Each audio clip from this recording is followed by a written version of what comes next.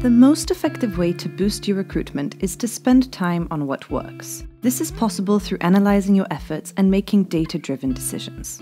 Teamtailor's analytics gives you all the information you need to make these decisions, reach your recruitment goals, and drive growth. Let's go through all the metrics in Teamtailor and how to make the most of them. When you click on Analytics, you land straight on an overview of all your data. Get an overview of your audience, like the amount of career site visits you have and where they're coming from, and your recruitment metrics, such as the average time it takes your company to hire, or how long candidates are sitting in your inbox. You can also view data on your team's activity. Dive into the details of each of these areas in the tabs here on the left side. Under Audience, view how many visitors you have, the amount of page views your career site gets, and how many visitors have connected or applied for a position. Check out your conversion rate, that is, how many of your visitors end up applying for a job. In order to focus on only the most relevant data, you can, under every tab in Analytics, choose the location, department, job, and date range you want to view the metrics for.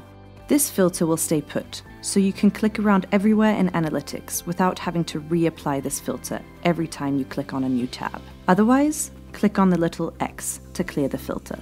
You can see what devices your audience is using to view your site here. This helps you know which device to keep top of mind when designing your site.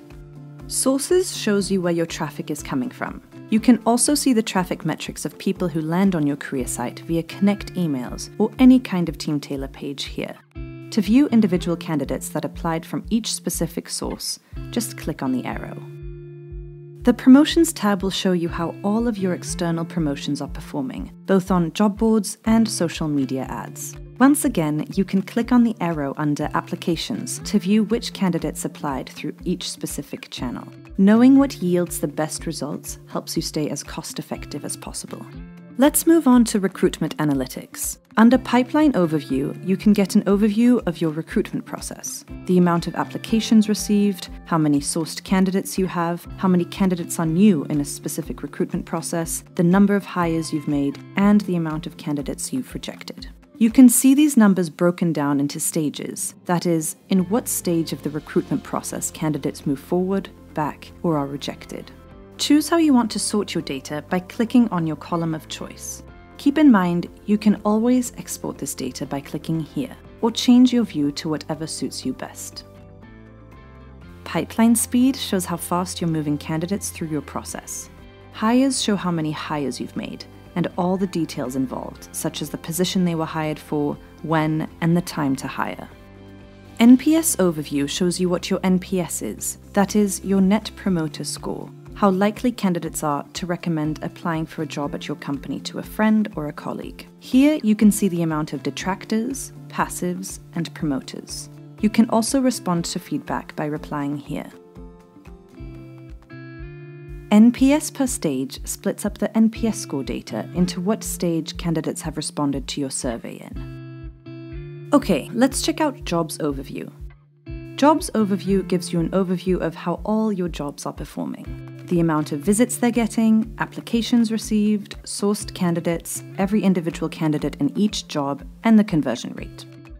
This allows our customers to benchmark periods against each other and understand the correlation between the numbers. For example, the amount of visits per application. Up here, you can see the average of all aggregated data about your jobs.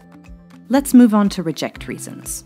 This is where you get an overview as to why your candidates are being rejected or rejecting opportunities. You can view the breakdown of reasons and whether your company or the candidate rejects the opportunity.